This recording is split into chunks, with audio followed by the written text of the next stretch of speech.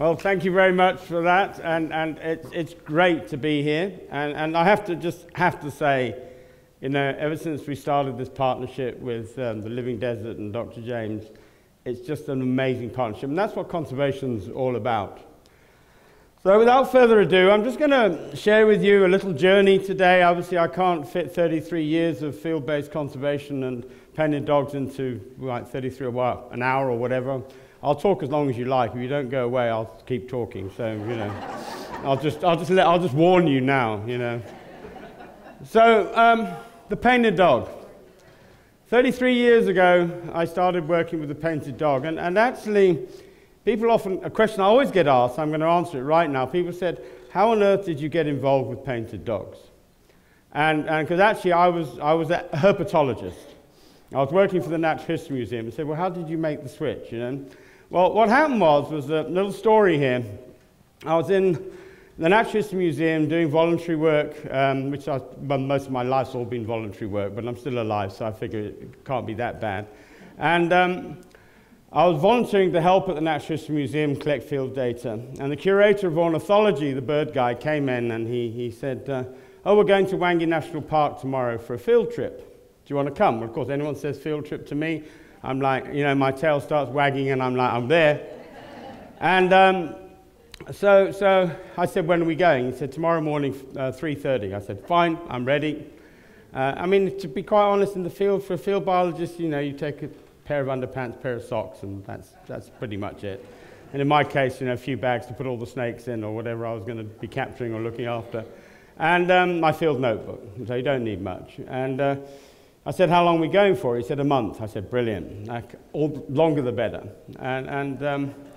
So we get out there, and then I suddenly realized, you know, we say in English, you know, what a mistake at a maker.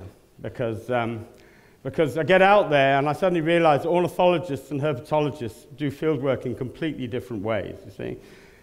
Ornithologists, well, you know, kind of get out of bed 3:30 in the morning. The first tweet they hear, beep, beep, and they're off, you know.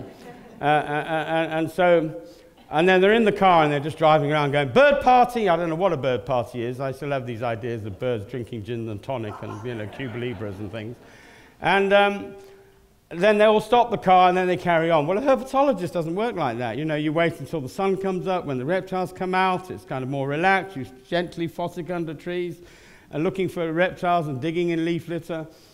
And so I decided that the only way I could get data, because I'm fixated about getting data. I want to get data on everything.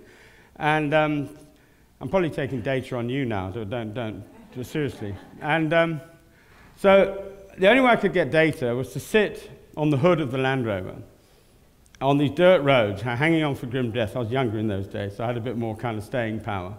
And every time a lizard or something crossed the road, I would bang on the bonnet and I'd say, stop the car, and they'd stop the car. I'd collect some data and then we'd carry on. Well, one time they stopped the car and I immediately throw myself off the vehicle. I'm looking, right, there must be, I was like a trained monkey, you know. They've stopped the car means get off the car, there's a lizard. And I'm looking around on the ground and I can't see a lizard. And I say, where's the lizard? And the curator of ornithology stuck his head out the vehicle and said, Greg, get in the car. Of course, I'm not listening, I'm just looking for a lizard. And I said, where's the lizard? He said, get in the car. I said, well, I'm still not listening because I'm still looking for this bloody lizard that I can't see, you see. Because they run like stinks, those things. And then finally he said, Greg, lions. Now I was running around on a road that was width of the vehicle, and there was a pride of lions right there. Now they'd stopped to look at the lions, and I'd stopped to look for a lizard that wasn't there. Well, we went back to the museum 4 weeks later, and I collected very little data, and I immediately disappeared into the bush, like, ooh, didn't get much on that field trip.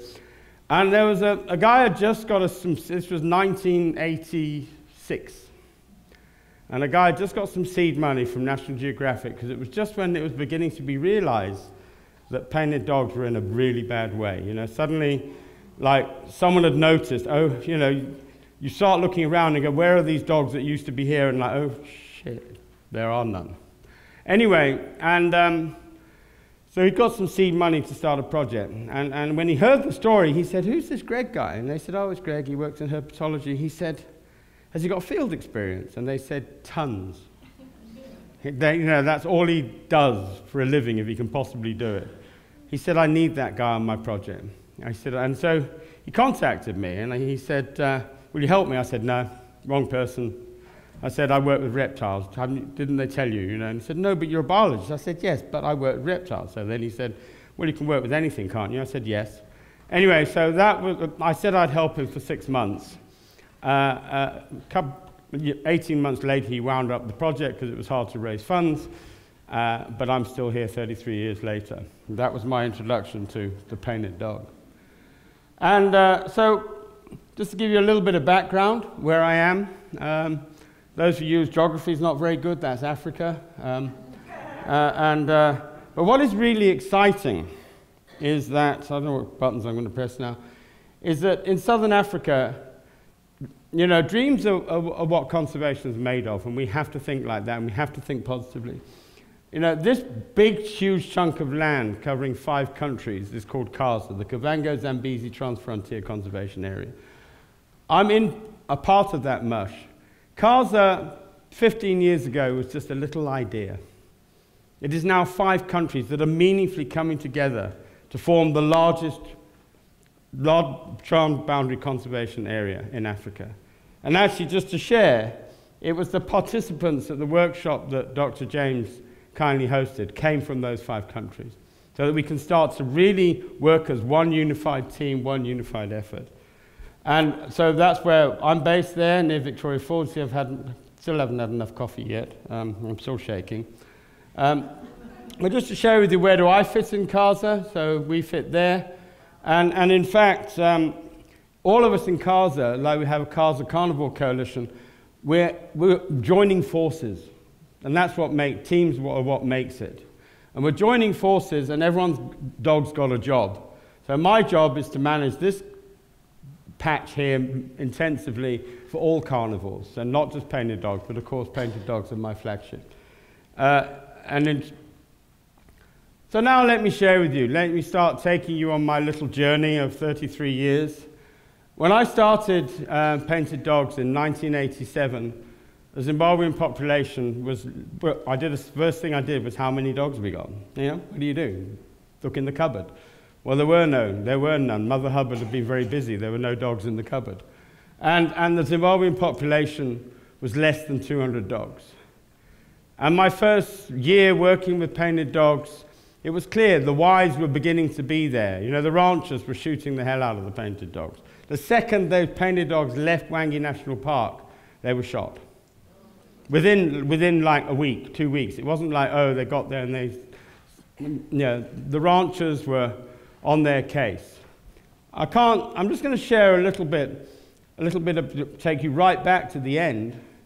The end point was obviously that was one of my focal issues, was to collect data on what damage the ranchers were doing. Why were they doing it?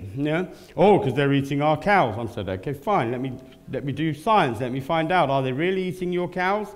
And it actually turned out that they weren't really eating your cows, but we hate them, right? Now we know the real problem. Now we're dealing with a hatred issue. We're not dealing, But just to share with you, after many, many actions and many effort by myself, and I didn't have a team then. I was a bit like, what's that thing where you've got a posse with a corral? There's a famous scene, it's Blazing Saddles, isn't it? Where you've got one person there and they're running around the Indians to try and I said, in those days, I was a little one-man band. But 13 years later, the last shot on painted dogs was shot. No painted dogs have been shot in Zimbabwe since 2000. It is the only country I know of in the world where a major carnivore, you stopped it dead in its tracks. It's over. It's a combination. Initially, it was a combination of kind of carrots and sticks. But now we have a changed perception. We have public that think differently about the dogs, and those that would shoot them won't do it because they won't be the favored friends. Let me just share a little bit about, now I'm going to move into when I started working with dogs. Well, the first thing that blew me away about painted dogs was the social system. Because to study a painted dog, it's like they're so unique. And for me as a biologist, very quickly I began to be totally captivated by this species. The one thing that captured me immediately was their social system. And, starting to see, and actually I take a lot of pages of how I treat my team, how painted dogs work. Every single day, painted dogs have this, what we call preemptive conflict resolution. So in other words, every single day when they wake up, every dog greets every other dog. So you can imagine if there's 20 dogs, how many greetings is. A mathematician will tell you it's 19 plus 18 plus 17 plus 16. But I won't give you the final figure, but it's a hell of a lot. And they all greet each other. I'm going to show you one of those greetings. But the way that functions is that if everyone is polite to everyone, that we all, if we get up out of bed in the morning and say, good morning, how are you? Would you like a cup of tea? I'm concerned about your welfare. When you screw up later in the day, which we all do, I certainly do, you're more likely to be forgiven for whatever misdemeanor you did, which probably wasn't deliberate. So I'm just going to share with you kind of one of those greetings, and it's kind of a little video here. So here we've got an alpha male. We've just put a collar on him, and he's just been greeted. He's just coming out of anesthetic. I found him. Now, first of all, every single dog greets him. Looks like when they wake up in a hospital bed like this, but And now they've all greeted him, they're now going to all greet each other. It all happens within a space of 60 seconds. What you'll hear there are those very high-pitched titters and twisters. The more we try to understand this, the more we're beginning to realize that painted dogs have got a vocal capacity that probably equals that of a dolphin. They have a language that is enormous. We're also aware, by the way, that they've got a larger cranial volume than wolves. And that, I won't go into all the detail of that. But that's one thing about the painted dog that really blows me away is their sociality. They've got a social system, which I'm going to share a little bit with you, and how it functions, that is almost like at a pinnacle. The first thing is that whilst they haven't in the wild, they have an alpha male. He's the leader, An alpha male and alpha females are equal, co-lead. They co-lead the pack. They lead together. They make decisions. And they've got betas, which are the support group. And you've got the gammas that, they just tell me what to do and I'll do it. I'm not really Mr. Initiative. But what I love about painted dogs, and I'm going to share this with a story, is that everything is shared. So the gammas are not treated like, oh, you're just the gamma. You're like the runt of the litter. You might think they're treated equally. And in fact, whilst we always, when you look at study animals, you might think, well, let's look at the alphas. I'm actually just enjoy looking at the gammas sometimes because they're dead funny. And we had one gamma, I called him Magellan, after the famous explorer, because he was always lost. And you may think, well, that's a bit of a, oxymoron, because Magellan was a famous explorer. Well, what actually happened was that Magellan Corporation had donated us 2 GPS units, and they didn't work. So I figured the dog and the GPS units were about as good as each other.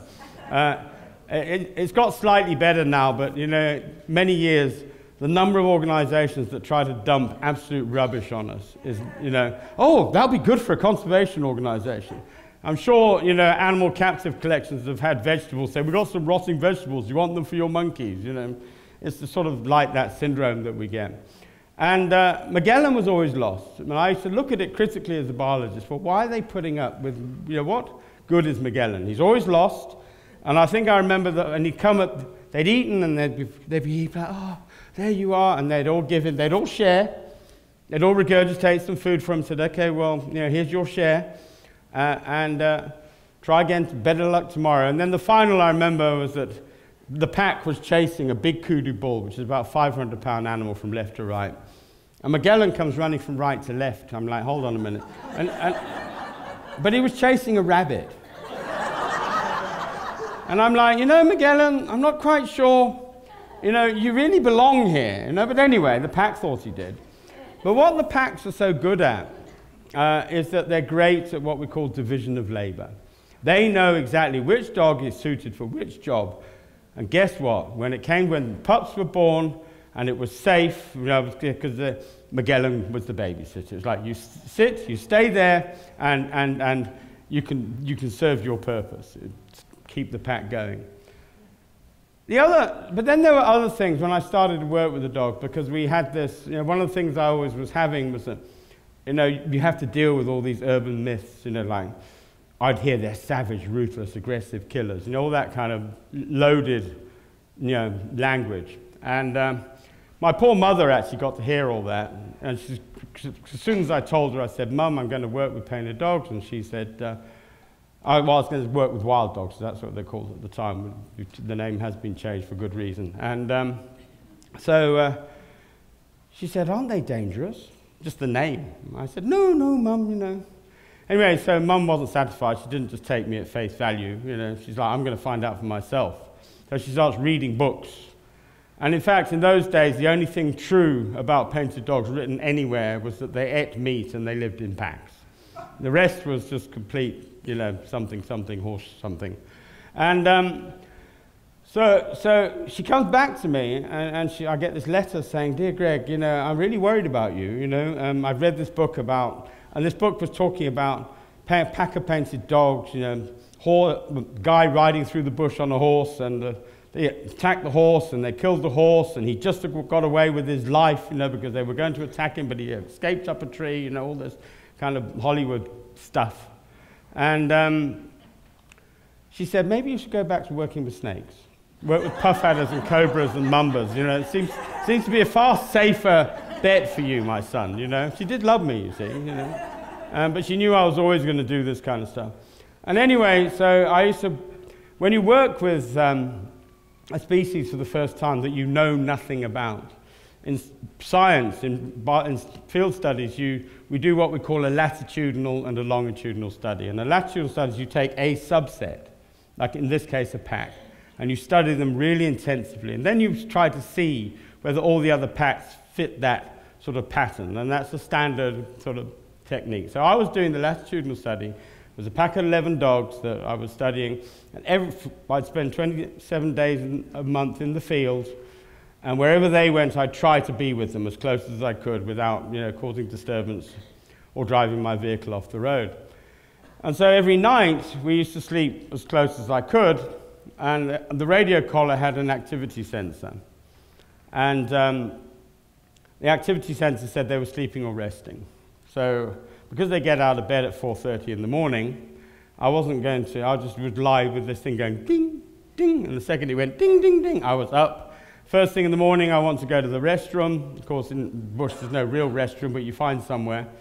And so I'm going to the restroom, and I get to that point where your trousers are down by your ankles. It has to happen, by the way. And the whole pack of dogs appeared. And there was 11 of them. And I can challenge any of you can't escape in that position. It's like handcuffed, And they surrounded me, and they came closer and closer, and I'm like, well, Mum, we're going to find out now. And they got to a point where literally I almost felt I could have touched them all. And I'm like, I think I just added a bit to my pile. The smell was intense, and I drove them away. Well, I didn't. They just walked away. I then wrote to Mum and said, Dear Mum, one myth busted, I'm sticking with these guys. But then in that same study, in that same early days, I was doing one of these follows, and I was really beginning to find information that everything was written was not true. And the next thing was that I was following a pack one evening, and I suddenly hear this huge interaction between lions and painted dogs. And by the sound of it, you don't need to be rocket scientist. One dog or two or three had been seriously damaged because there were some horrible noises coming out of there. I wasn't actually visualizing it. In my head, I was. So I get in there, and the lying, when the lions are gone, and I get there, and there is a dog lying on the ground, can't lift his head. He's been mauled by a lion. He's as good as dead. It just happened that there was a vet doing rhino work not far away. I managed to get, I said, what can you do? What can we do? And the vet took one look at the dog, and okay, I suppose maybe he was older school or whatever. We think differently. And he looks and said, but it's nature. And I'm kind of like, you know, there's welfare issues, you know, there's all sorts of other issues that we can discuss. They're endangered, and why are they endangered? Because the farmers just shot 20 out of 24, and, you know. And he walked away, and I had to go by his decision. Well, I went back to my bedroll that night, and first thing in the morning I went to Daylight Now again, and I went and have a look. And the carcass was gone, and there was a drag mark, and I'm like, oh well. Hyenas probably came in the night, he must have died in the night. And I suddenly carried on following the pack, and then I suddenly noticed that one dog kept disappearing somewhere, but he didn't have a collar, and so I engaged a tracker, another person. I can track, but trackers, you work as a team of two. You don't, one on your own, you're not very effective. When there's two of you, you can really move fast. So we decided one day I was going to track this dog called Circus, who one day we're going to write a book about Circus, but that's another story altogether. And we tracked him. We tracked him for a point 5 miles away. And to my disbelief, under a thicket of bush was his brother. But his brother wasn't dead. He was going there every day. He's feeding and cleaning his wounds. This was the first case where we had a species actually looking after their sick and their weak. And I found out over the years it wasn't an isolated instance. And what I'm going to share with you now is a picture that is 33 years old. That is the very dog 3 months after the lion attack. And now that looks bad enough, so you can imagine what it actually looked like on day one. By the way, myth number 2 busted. I actually found subsequently that painted dogs are they will assign one member of the pack to be Doc. I had a pack where there were 6 mauled by a huge punch-up. The dogs were protecting pups, and they came back looking like they'd been through World War III. And one dog was assigned, and every hour that dog would wake up and go and lick all the other 6 dogs, clean up their wounds, and then go back to sleep again, and then set his alarm again an hour later. Incredible. And I'm going to share with you a little bit of the organization of the painted dog, because it's one of my favorite clips, which shows exactly how good they are and how organized they are, and this video portrays it very clearly. What we've got here is a pack of dogs minding their own business. That little bit of green to the right there is a thicket of bush, and in the middle of that they've got their pups trying to keep them safe. There's 4 dogs in the front, but there's another half a dozen more round the back. And hyenas come to try and snag pups. Well, the painted dog team mounts a response that is so organized. It's almost like, you know, your first best Super Bowl match where someone goes 98 and every single player knows exactly, oh, what happened there? So here we go. Never mind. So here you've got the dogs have just seen trouble. That's the hyena, by the way. We can actually make this video at the exhibit. I have no idea what the elephants are doing in the background, the spectators. And at some point, one dog gives that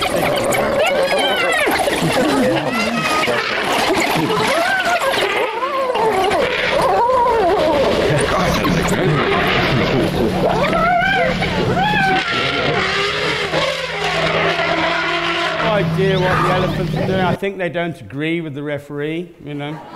I mean, there's always somebody, isn't there? Every football game, someone's complaining about, you know, about the results. Yeah. Anyway, so this is, but it gives you a flavour of what an amazing species the painted dogs are. I could go on all day, as I said, but don't tempt me, because I'll be here tonight. I know, aren't they ugly? Painted dogs. Well, okay, let me just share with you a little bit more about the amazing social system. These pups here are 3 weeks old. They're on solid food, they're just regurgitating. In the wild, every member of the pack helps take care of the pups. But interestingly, these pups already, as they start to grow, from the time they're about 8 weeks old, they start choosing their future leader at that age. And it's incredible to watch. And we, as mere human beings, can tell who the future leaders are, the future alphas. And they're not the puppy that's beating up on somebody. They're the puppy that's the boldest, that shows the most initiative. You know, when the pups see a new stimuli, like a tortoise or something, and they're all going, oh, scared, and there'll be and what we call the emerging alphas, that we want to go, check it out, yep, it's safe, or no, it's not safe. And then those are the dogs, male or female, in that litter, that when they get the time to form their own pack, they will follow that dog. So they're looking for the smartest, the boldest. And there is never, no such thing as a leadership contest that goes on for about 3 or 4 years with all sorts of slanging matches and God knows what. Can't think where that would happen in the world, but it does. The painted dogs, a lot of our data, as you now know, comes from camera traps. That's what we do, you know, it's non-invasive. And the thing is, you get information that you would never get any other way. Because here we've got pups that are 2 weeks old, suckling with the alpha female, and she's obviously given a signal to the rest of the pack to say, it's time to start weaning the pups. And they drop little bits of meat and wait for the, these are guys, they're probably saying, I bet you he goes for my piece of meat first, you know. That's what sort of daft things us guys do from time to time, you know. But seriously, and then slowly but surely, 1 or 2 pups gets the hang of the meat, and before you know it, mum's free from being suckled. Because basically, she has to stop suckling really fast. By 3 weeks, 3 or 4 weeks, she has to be done, because the metabolic rate and the draw of these guys is 2 or 3 times that of a domestic dog. So, you know, there's only so much, you know, she will just die of eclampsia. And I'm going to share a little bit about that, because we had an operation that we were doing this year. We called it Operation Anne. The dog had been named after Anne 2 years, the alpha female had been named after Anne 2 years ago. A lady called Anne Warner. And what happened was that the pack was small. Some dogs had been hit by cars, and then they kind of formed this coalition that wasn't good. Not that it wasn't solid, but hey, we only just worked together for a short while. And we monitored, and Anne was at that point, when I saw those puppy pictures that James was showing, we got alerted that there was a den. We actually, every single year, we pay out a $400 reward for anyone who finds a den, because if they find it, we can protect it. You know, once I'm there, we can stop it from, there's all sorts of stuff that goes on at dens that we don't want to know about. But I'm going to be sharing some of it. And we get there, and Anne clearly had just had 5 puppies. They were literally been just born. They were those little, you know, black squiggles. And, but the camera trap picture of Anne showed that she was starving. She looked like, you know, some stray dog that someone's been starving. And we knew that she was not going to make it. Well, she might die of eclampsia, which is a lactation condition, or the pups were definitely going to die. And so we went on an Operation Anne, give you some idea of some things we're doing. And we contacted national parks, and we said, can we supplementary feed? Because quite often there's this tactic, oh, let's just dig the puppies out the den and let's bottle feed. That's not conservation. That doesn't solve the problem. You know, we're trying to keep painted dogs in the wild. You know, and often then animals dug out of the wild anyway just become a tourist attraction, and they never actually form a conservation value. And we contact national parks. Now, this is one of the beauties. People often say to me, and I always ask, does government support you? Government doesn't have money. But when I contact them and say, can I go into a supplementary feed program for this endangered species, I get an answer immediately. Yes, Greg, go for it. That's support. Without that kind of support, I could have all the support and money in the world. I couldn't spend it wisely. So we started a supplementary feed program and continued to monitor using camera trap. There were 5 pups born, and when they went nomadic at 12 weeks, 5 pups were still alive. And as you can see, very unhealthy looking, actually fattened. This again, talking about this dog, by looking at the camera traps, this is another Magellan, completely. All the pack are doing something else, and Magellan's digging a hole. And that was his hole, by the way. Yeah. And so he's guarding his hole. So just to, you know, and the stuff we get from the camera traps is absolutely priceless. Well, so we successfully, Operation Anne so far has been a success. But just to share with you, while I'm here, we've got a satellite collar on Anne. And wherever Anne goes, the second she goes anywhere near a village, human habitation, my team goes there, goes to that fix, drives there, takes the whole team, they camp out for 2 or 3 days, and they'll talk to the people. And in fact, thanks to Dr. James and his wonderful program, we're now going to be developing a questionnaire to ask, to help us understand what we need to do to make the community support us and the dogs in our quest. Some of the other factors are something that's really close to my heart, of course. Why does it keep doing this? I hate you. I'm going to start just tap using my finger, I think. There. It keeps going out of play.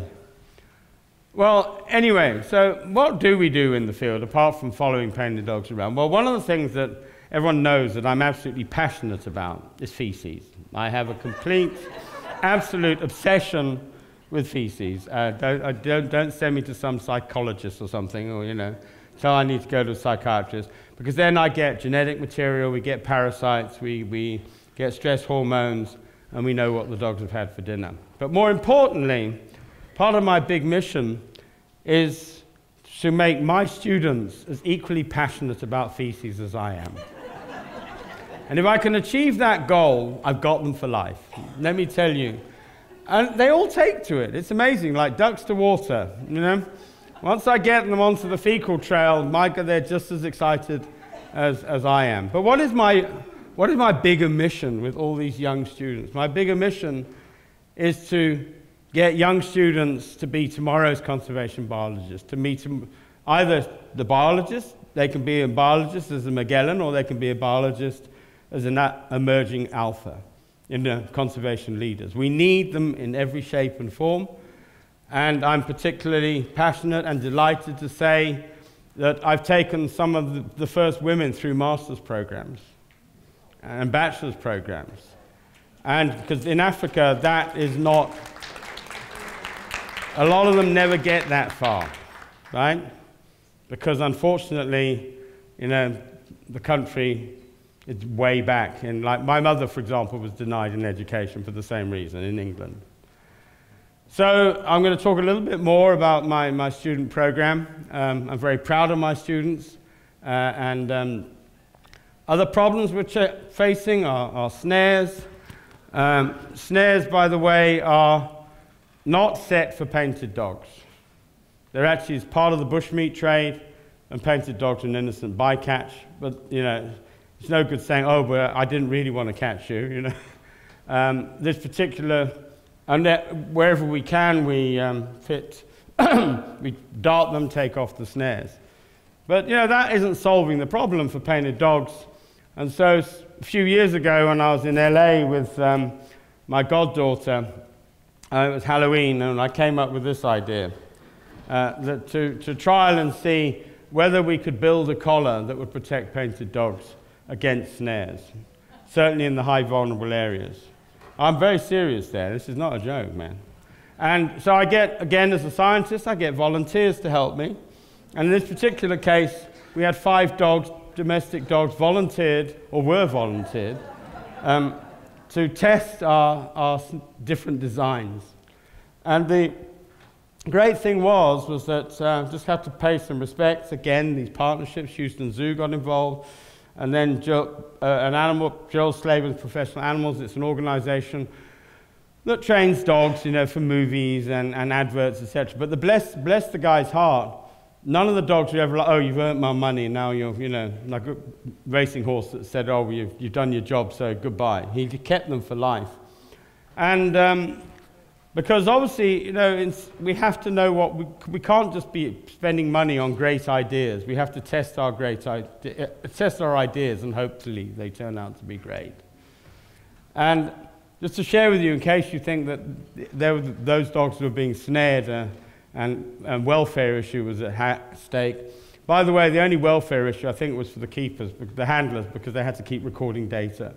And they weren't used to doing that. And when I told them that each dog had to run through the snare trap 100 times for each design of collar, because we have something in science called end sample, they were like, the dogs won't want to do it. I'm like, no, I'm thinking to myself, I bet the dogs do want to do it, but you don't want to record 100 times.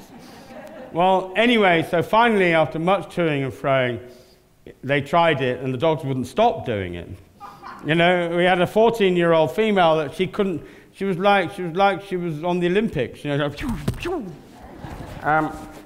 anyway, I think I just dropped my headphone thingy. Never mind. And this is what it looked like. So we had different designs, and every design, if we felt that any bit of the hardware was superfluous, we would remove it and run again. This is what it looked like. And that wire would just separate as soon as the dog, it showed us where it went. And then the handlers would have to score exactly where did it end up. And in fact, the early collars, we realized that the failure was happening here, and it was going right the way over. And all we did was have to open that up slightly, and we went from 65% successful to a 91% success rate. So we figured it was worth finding our first candidate. And this was the dog we called Kettle. You can see, poor fellow, snared around here, got a horrible wire that he's broken. He's in a body of water. We called him Kettle because the first time we saw him, there were bubbles coming out of the water, and we weren't sure what it was. When we anesthetized him to get the snare off, we found out that his windpipe was cut. Give you some idea how we operate. How do we manage a situation like that in the field? Well, I always carry a satellite phone. I have a vet that I'll call out of bed at any time of the day and just say, right, this is what I've got, tell me what to do. And, the vet led me through exactly what I had to do, and I did what I was told, of course. And that's the same dog. And 2.5 years later, he's fine. And that's the snare wire, by the way. Those artifacts at the back are made from snare wire. And that's how we, apart from providing artisans with community with jobs, and we pay a lot of money goes out every single year, and we make sure they get a fair wage. Oh, and here they are, yes. We haven't got many, but if you all want them, I'm sure we can send some more. Oop. Just to share with you, the other problem we have are roadkill. This is a huge exercise that we're doing at the moment. Dogs, and in fact, I started our road traffic mitigation program because the dogs were being killed at such an alarming rate. We have a section of highway that runs through a national park, high-speed road.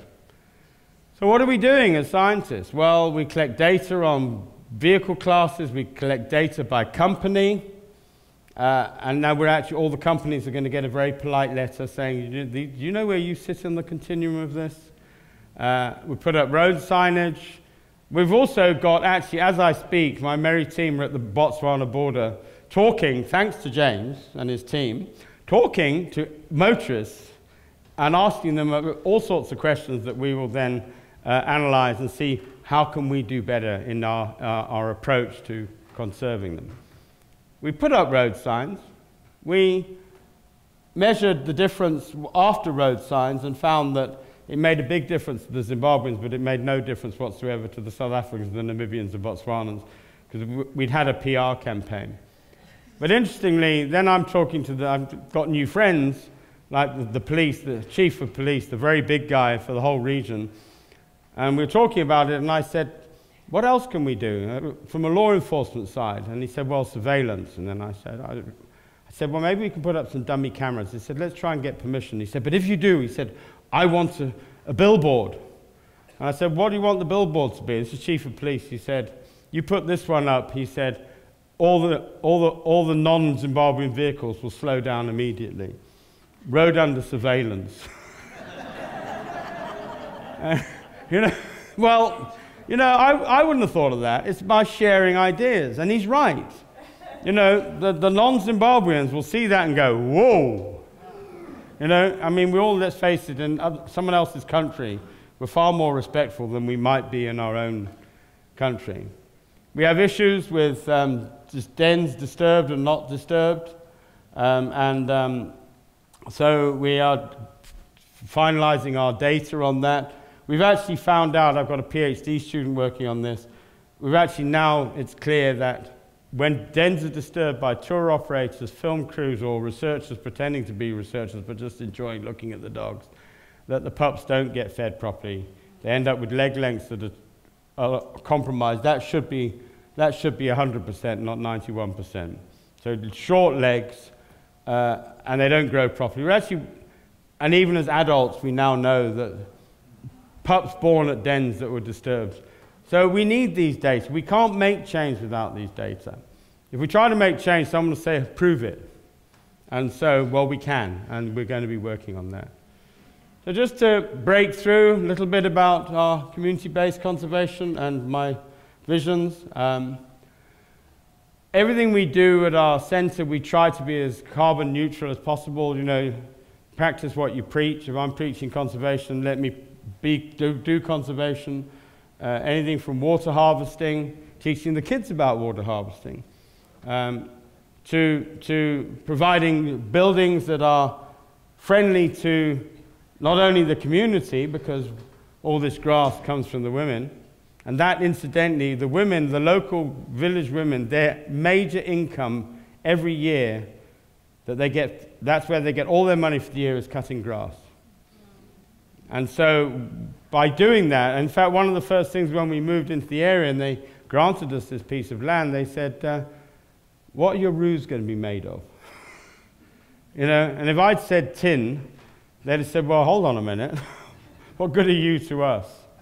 We're very busy trying to work at all levels, training not just young graduate students, but training rangers, you know, and interestingly, finding out from rangers what do they need to be more effective in their job. And we actually had a great workshop where we identified all the things, and then we know what we can deliver. And in fact, interestingly, I had a secret ballot system where everyone was given a sticky notepad so they could just write on and put it in a bucket. So whatever you thought, no one was going to know it was your question or your answer. And it turned out that one of the things that most of these rangers really want to know is how to swim. So many, they're working on the Zambezi River and then they lose a whole boatload of people. You know, something as simple as that, we've identified it now and we're trying to work out how we're going to solve it, that all the rangers go and, well, you know, what a waste. You know, you've got to train half a dozen trained people who are fighting for wildlife, and what are we doing? And they all die in a boat because they can't swim. We're also training trainers. That Zulu, our education guy, trying to teach teachers how to integrate conservation into their lesson planning, and particularly with the primary school, and also trying to teach the teachers how to be more child-centric. You know, a lot of the teachers are a bit like, I'm sure someone here has seen Mrs. Doubtfire, where you've got that, you know, that old guy with his dinosaur, you know, this isn't a dinosaur. Well, some of our teachers are a bit like that, you know, and they need a little bit of flavor into their lesson planning. Of course, I started something like that 1 or 2 years ago. That was me in the very early days. When I couldn't find dogs, I could always find children to talk to. Crazily, I remember, and I also have a dog and pony show where I put a dog suit on and I put all the kids in these little dog suits. And I had a student who came to me. She's actually just finished her master's. And she came to me some years ago and she said, Greg, I want to join you. And I always do my usual, I put up as many blockers as possible, but I'm not really blocking you. I'm just seeing how serious you are to join me. Anyway, she floored me and I said, okay, you can join me. And on the first day her first thing was, do you remember me? And I said, no, really, I'll be honest, I don't. She said, I remember you. She said, you came into my classroom when I was 9 years old. And from that day on, I wanted to be a wildlife biologist. And I thought, poor girl, but anyway, you know. I'm your role model, oh my God. So I'm very busy, you know, I want to have try and do everything we can to engender this into Kids, Kids for Science program. We're also raising funds at the moment, so you can all go and rob a few banks if you'd like, to try and get a field vehicle to take large groups of kids into the field. This is from my former project, PDC, where I built a bush camp. It was one of the best things I ever did in my life. So now I'm just building another one. You know, we need them everywhere, anywhere, like mushrooms. I'm very committed to women in science, as I've told you. And here's another lady who completed her master's. And in fact, one of my masters, another lady that's just completed a master's, she had 3 universities in England offering her full scholarships. And she attributed some of that to me, or all of it. I said, you can't do that. You take the ticket, man. But here we go. When I've got a young lady like that, who writes, from a tender age, she dreamed of being a scientist who would work tirelessly to make a difference. If I can't support someone like that, there's something wrong with me. And I'm committed to doing so. And as a final, another of our kind of poster childs, some years ago, a headmaster from the local village school came to me and he said, Dr. Greg, he said, I've got this student, her name's Laswita, and he said, her mum's going to take her away from school. I said, why? He said, well, you know, mother says she's got no money. He said, but you know the real reason. I said, yes, I do. And the real reason, of course, is she'd just go back to the homestead and sweep the floor and look after some kids and chickens and this and that and the other. And so I said, oh, I've got a program for that. I didn't, but I did now. And so I have her mother come, Laswita's mum and Laswita. And so I immediately just said to her mother, I said, by the way, I said, why are you taking Laswita from school? Oh, there's no money. I'm like, oh, we can solve that. And solve it we did. I said, so school term started, so I said, it's pointless her going to school now. I said, let her do an internship with us for 9 months, which then, of course, means we can get computer skills in, English skills, you know, ready. I said, and then we'll cover her final school years, final 2.5 years at school. I said, and if she passes, you know, obviously we'll see if we can get her through to university and cover that. Well, here is Laswita. She's now in her 3rd year at university, passing with flying colours, and on the way to being the first woman ever in our rural community of about 3,000 people to go to university.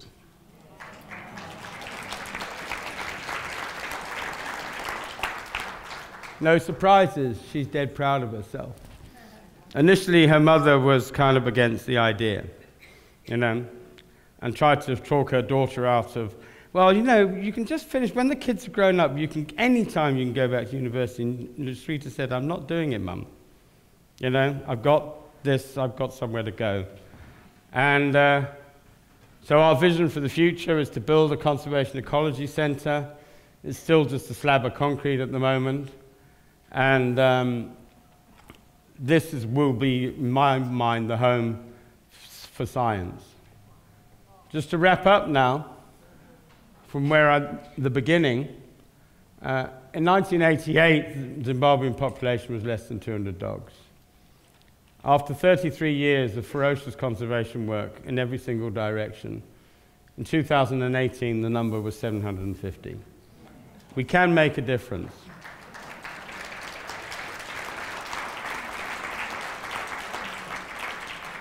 We can't do it alone, so please support us and all go rob banks. Thank you very much.